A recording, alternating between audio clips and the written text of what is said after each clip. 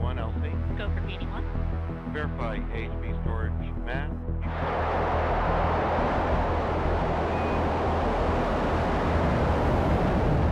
We have confirmation of contact and capture of NASA's Boeing crew flight test and Starliner. NASA astronauts Sunita Williams and Barry Wilmore will not be returning back to Earth anytime soon. They were originally slated for a brief 10-day mission on the International Space Station, but their stay has been further extended due to technical issues with Boeing Starliner spacecraft. The stranded NASA astronauts rescue mission has also hit another snag.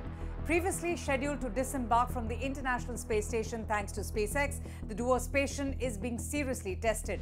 According to the latest update on the rescue launch, Williams and Wilmore's stay in space will nearly touch the 10-month mark, as they are now expected to return in spring 2025.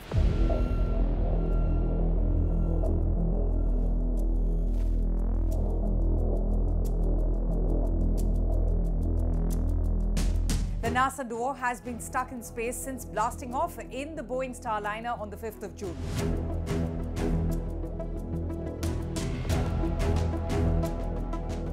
After grappling with an endless streak of issues including leaks and thruster malfunctions, Sunita and Butch were offered assistance by Elon Musk's SpaceX. The billionaire tech titan's company rearranged its Crew 9 mission, vacating 2 seats on the Crew Dragon capsule for the space heroes to hitch a ride back home in February. However, the latest delay revelation asserts that the duo will not be back on Earth until the end of March, and the wait just might even stretch out to early April.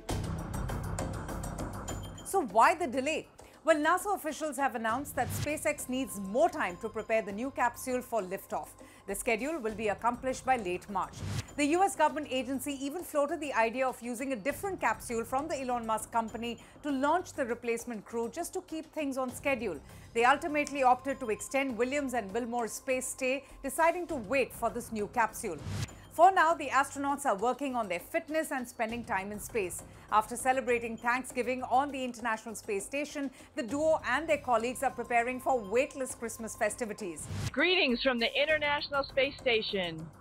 Our crew up here just wanted to say Happy Thanksgiving to all our friends and family who are down on Earth and everyone who is supporting us.